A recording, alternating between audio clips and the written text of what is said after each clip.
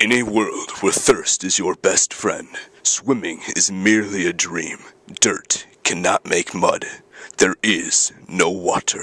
Whoa. That's a little dramatic. But seriously, there's not a lot of water left. We need to conserve it. Hey Maddie, I was wondering, what's water conservation?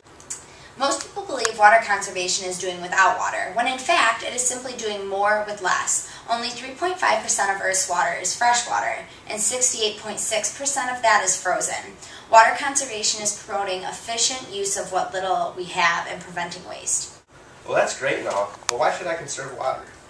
Well, Josh, our Earth seems to be covered in water, but really we can only drink fresh water, and fresh water only makes up 3.5% of the water on Earth. There are many benefits to conserving water. Environmental benefits, limited supply, it saves you from paying high energy prices, and you look good helping the planet. Water conservation is fundamental in ensuring water availability in the future. Okay, so do you understand all this? Are you confused, or? I think I'm starting to What can we do to help on campus? Yeah, what can we do? Funny you asked. We were just talking about ways to conserve water on campus. Check it out. What are you doing? Don't leave the water on your brushing your teeth. Turn it off. 1 drop of water wastes 3,000 gallons per year. Think about how much water you waste when you leave the water on brushing your teeth for 2 whole minutes. Hey Sierra, are you gonna get in the shower? Yeah, I'm gonna get in there in a minute. I got a lot of stuff to do, before I get in the shower. I'm just gonna run for a couple seconds. What are you doing? Letting it run. You're wasting water.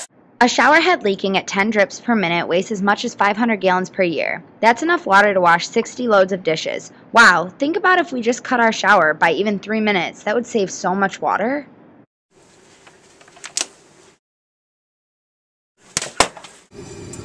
What are you doing? This is half full still. A 112-ounce water bottle contains 7,200 drops of water. Assuming every bottle in landfills contains at least 1 drop of water, then we are preventing 7.4 million gallons of water from returning to the atmosphere. As you can see, conserving water on campus isn't difficult at all. It's doing more with less. Actually, you're not too cool to conserve water. Water, you have to conserve, because if you don't, there won't be any more. Just take a few steps, it won't waste your time. Da-da-da-da-da-da-da-da-da-da. Just turn off the water when you're brushing your teeth, and during your shower just a minute or 2. You save 150 gallons per month. Da-da-da-da-da. How cool! And share these tips and many, many more with your neighbors and friends so we can save any more. Water, you have to conserve, because if you don't, there won't be any more. Just take a few steps and won't waste your time. You save many gallons in future lives. Da da da da.